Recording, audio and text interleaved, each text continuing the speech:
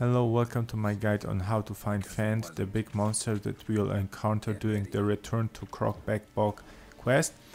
At the beginning you will find droners and water hags, and it actually matters how fast you kill them, because the big monster Fiend will come after some time, and it's good to have killed all the droners and water hags before he comes. So you can use your necrophage oil or the enhanced necrophage oil to speed up the damage you're dealing.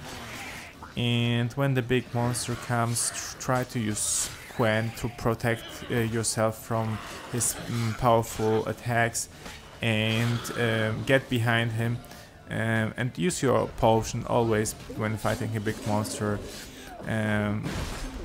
He has a powerful attack that will hurt you and stun you, and so keep your distance, try to get behind his back, hit him, and always have Quen Sheet up. You can try Yarden. Yarden is quite effective against him. The problem is that you'll still have to switch a lot between Yarden and Quen, because just Yarden without Quen is a little bit dangerous. Again, his attack can stun you and hurt you a lot, so gotta be careful.